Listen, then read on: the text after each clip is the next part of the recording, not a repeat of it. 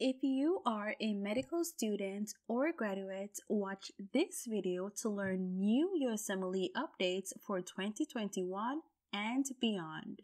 We will be discussing the new changes for the Step 3 eligibility requirements, more announcements about the Step 2 CS, more updates on the USMLE exam fees, new NVME practice exams for Step 1, and changes to the number of USMLE exam attempts that are allowed. If you find this video to be helpful, please be sure to power up the like button, hit subscribe, and that notification bell so that you never miss another video like this. First, let's discuss the new Step 3 eligibility requirements. So, in May 2020, the USMLE had allowed a temporary eligibility requirement. However, the new eligibility requirements are that for USMD or DO students, they must pass Step 1 and Step 2 CK, and they must have a MD or DO degree.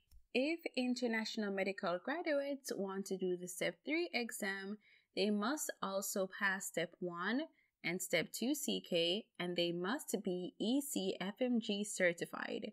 And remember that ECFMG certification requires that you pass the OET exam and that you also have been accepted to one of the 6 pathways. Next, let's discuss more updates on the Step 2 CS. So, USMLE has announced that all results will be reported despite Step 2 CS being discontinued. So, if you have any attempts for Step 2 CS, they will be added to your USMLE transcript.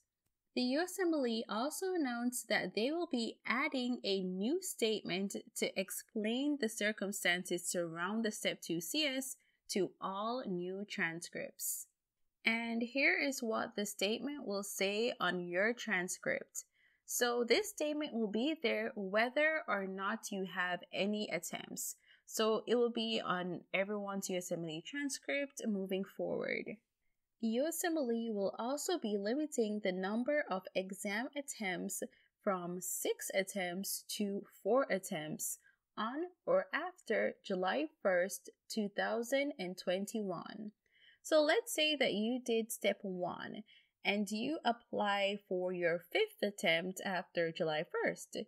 In this case, your application will be denied. So after July 1st, you have to pass your USMLE STEP exam in less than 4 attempts. USMLE explains that they made this change to more closely match the attempt limits imposed by state medical boards for a majority of states. So remember, once the change to the attempt limit policy is effective, examinees who have attempted a USMLE STEP 4 or more times and have not passed will be ineligible for other steps. So let's say that you did Step 1 4 times and you weren't successful in those 4 attempts. You can't then go on to do Step 1 a 5th time, or you can't apply to do Step 2 CK at that point either. Another key announcement is that on May 2020, the USMLE extended USMLE eligibility periods through to June 30th of this year, 2021. This allowed applicants to not pay the fee that is usually required to extend their eligibility periods. However, that previous date of June 30th, 2021 has been pushed up to April 1st, 2021. So if you require an extension past April 1st, 2021, you will have to pay a fee. If you are currently preparing for the Step 1 exam or planning to start preparing, then you are aware of the practice exams, which were 18, 20, 21, 22, 23, and 24. However, the USMLE has announced that they will be retired on April 1st, 2021. However, if you purchase them before that date, The ones that you purchased will be available for 90 days. And remember that NVMEs 18 and 24 are often said to be the best NVMEs for the Step 1 exam. And once those exams are retired, the USMLE will be introducing the new NVMEs, which are 25, 26, 27, 28, 29, and 30. As of recording this video, the cost for the NVMEs will not change. They will remain at the standard fee of $60 per NVME. And if you are in the process of preparing for Step 2 CK, Step 3, or for your shelf exams, this is an announcement that you definitely don't want to miss.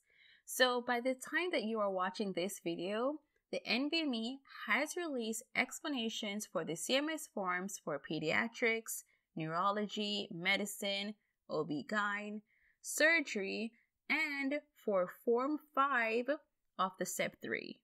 Because remember that Step 3 has 2 practice exams, so they have released explanations for one of them, which is Form 5.